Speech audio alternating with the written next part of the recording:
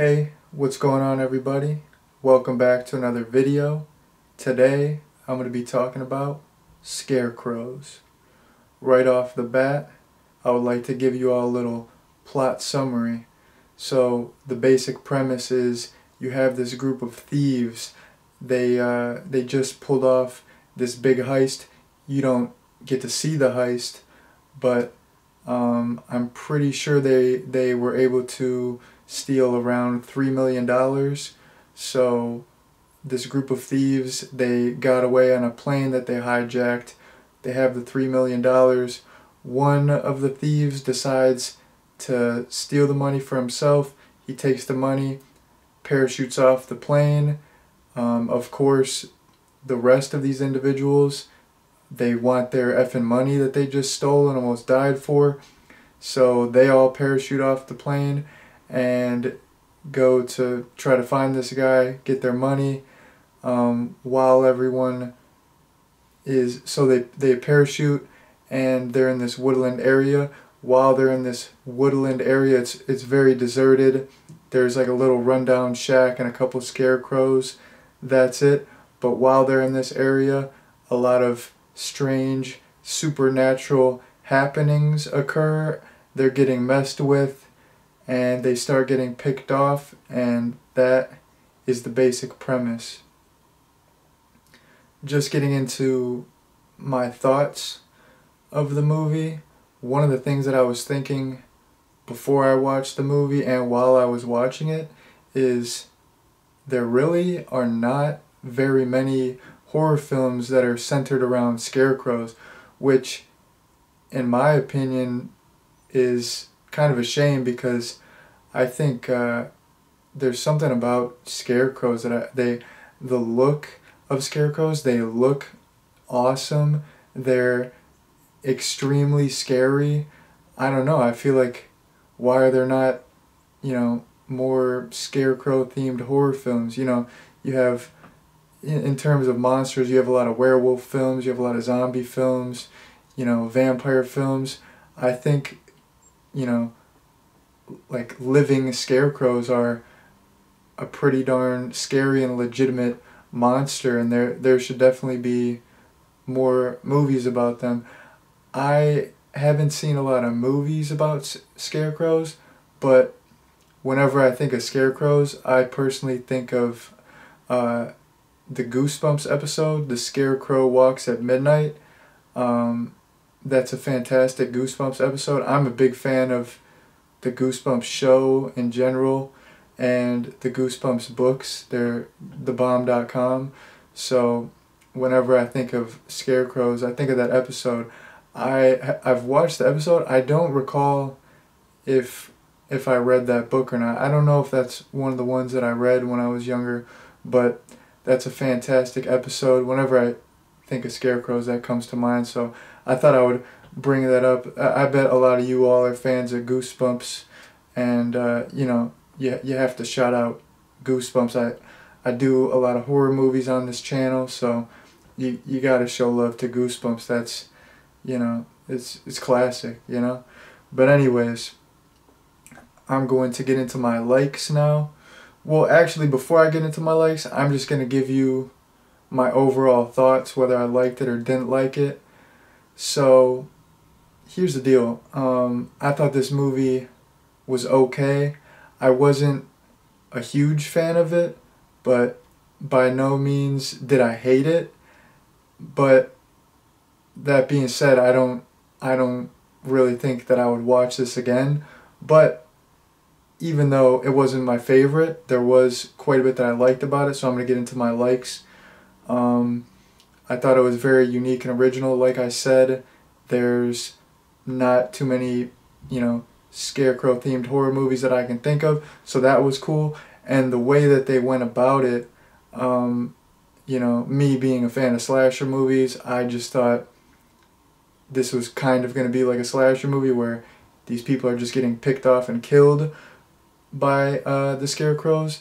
But something that was, made this movie unique was the fact that the scarecrows, they have all kinds of supernatural powers. They're messing with the people.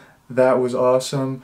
The Scarecrows are actually, they're like these demonic spirits of these guys. They're these three guys, and there's a picture of them in this rundown shack. So that was pretty darn cool.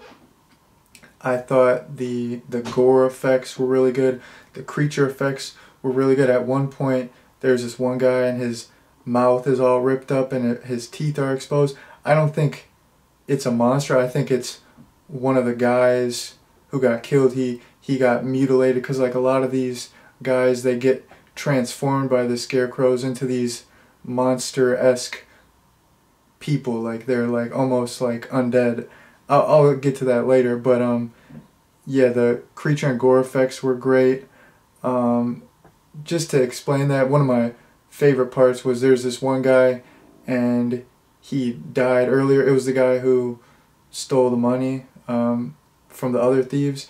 So basically, he gets killed. The Scarecrows are messing with him. They can change their voices and like get in your head. So that guy, he gets killed, but then he comes back and he's possessed. He won't talk. He's, you know, trying to kill the rest of the thieves, and they like see his chest. He like rips his shirt open or something, and his chest is all cut open and like sewed together. So basically the Scarecrows stuffed him full of all the money and a bunch of hay.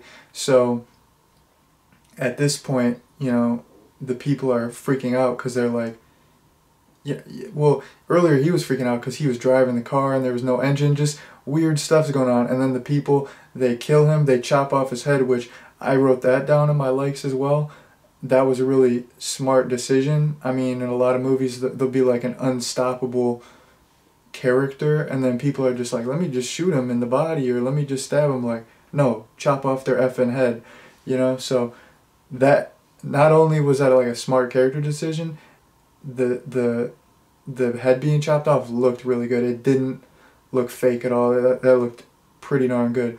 But anyways, I like that where he's all stuffed with the hay and the all the money, and people started like once because they like cut him open after because they saw the money coming out, and they saw that he had like no internal organs and he was pretty much possessed by some supernatural entities. So they were like, they started freaking out at that point. People started like going crazy because all these weird happenings are going on, and then the Scarecrows are like messing with them even further. So it got crazy. I'm just checking the rest of my likes here. Yeah, I pretty much went over all my likes. I'm gonna go into my dislikes now. So one of my main dislikes is, okay, well actually I forgot to say this in my likes. This was one more thing from my likes that will help explain my dislike. One of my dislikes. So the Scarecrows in this movie look awesome. They're just like, the character design is really cool. The makeup is cool. They look awesome. That being said, here's one of my dislikes. So the Scarecrows look awesome and they're scary AF, but they're barely in the movie. They're probably in the movie for like 5 minutes tops. Most of their interaction with the characters is them messing with them, you know, like indirectly. So you don't really see the Scarecrows, and when you do see the Scarecrows, mostly it's not them coming to life. They're just like posted up on the, you know, Scarecrow stands, the little crosses or whatever.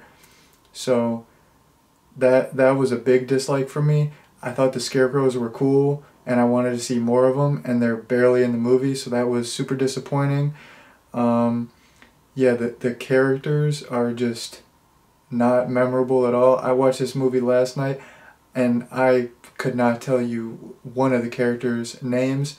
Another reason that the characters, well, it's not a reason why they were not memorable, but another reason that I couldn't really mess with the characters that much is because they weren't really likable. Like, it was hard to root for them because they're these thieves. They're supposed to be the bad guys, so I mean, they weren't like sympathetic characters, which I mean, I guess doesn't does it matter? There are characters with like there are movies with like anti-heroes and stuff like that where you're not necessarily following like a protagonist or like a good moral character with like good morals. I just repeating stuff here, but anyways, yeah, the characters weren't that memorable. They weren't that likable in my opinion. Another thing is, okay, I did not think the acting was that great, and I watch all kinds of like B horror movies, and I'm used to acting that's not the best. This movie was made for around like 400,000. I don't expect it to have Oscar-worthy performances, but the acting was off. Like, it was weird the way they would deliver their lines sometimes or react to stuff. It was weird. It kind of took me out of it. It wasn't even like funny. It was just, I don't know. It was just something was off about it. I didn't really like that. And the last dislike that I wrote down is that, to be honest, like I said, I went over my likes. There was a lot of stuff that this movie had going for it, but overall, I really did think it was pretty boring. Like, towards the end, I was waiting for it to end. There was cool moments, like when that guy was possessed and he was stuffed, and then the guy with like the ripped up face was cool. When you get to see the Scarecrows, that was cool. But a lot of the stuff in between was boring. I didn't care about any of the characters or what they had to say. Like, none of their dialogue was interesting. Like, this movie was pretty boring. It had a short runtime. It should have cut at a quicker pace. I mean, it was like 1 hour and 23 minutes, but then I'm like, when is this gonna end? Like, that shouldn't happen with such a short movie. So yeah, it was pretty boring. But that being said, I was pretty tired when I watched this, so that could factor into it. I don't know, but I mean, just going over my initial thoughts, like when I was watching it, like I did think it was boring. So yeah, that's basically all my dislikes. I'm just gonna get into, I got a couple WTF moments here. So the first WTF, I only have two, and then I'll wrap things up after that probably. So the first WTF moment is, like I said at the beginning, this one guy steals the money from everyone. So, when he's like initially in this woodsy area, he's not with anyone, so there's like no dialogue with other characters. But instead of having him talk to himself, all the dialogue with him is like his inner monologue, and it's like you won't see his mouth moving, but then you'll just hear his thoughts, and that kind of like bothered me. Like, it wasn't a big deal, but I just thought that was strange. Like, I was like, what is going on? I'm like, why is he not moving his mouth? Oh, this is inside his head, which some movies do that, where you're hearing a character's inner monologue, but this, I don't know, there wasn't really like a setup, and I was like, it took me a second. I'm like, what's going on? I'm like, and then I was thinking, like, why don't they just have him talk to himself? Like, a lot of movies have characters talking to themselves, and I don't know, I personally talk to myself. I don't answer myself, so that's good. I'm not crazy or anything, but shit, if you are crazy, whatever, I don't care. I don't discriminate over here. But anyways, people talk to themselves. Just have the character talk to himself. What's up with this inner monologue thing, voiceover thing? I thought that was a weird choice, and that kind of bothered me. That's like a little nitpick, but I don't know. I'm giving you all my honest thoughts. I'm keeping it real, so yeah, that kind of bothered me. And then my other WTF moment, I could be totally wrong, and I'm just paraphrasing, but I swear, I think this one guy, when he was describing them, he's like, yeah, they're demonic demons.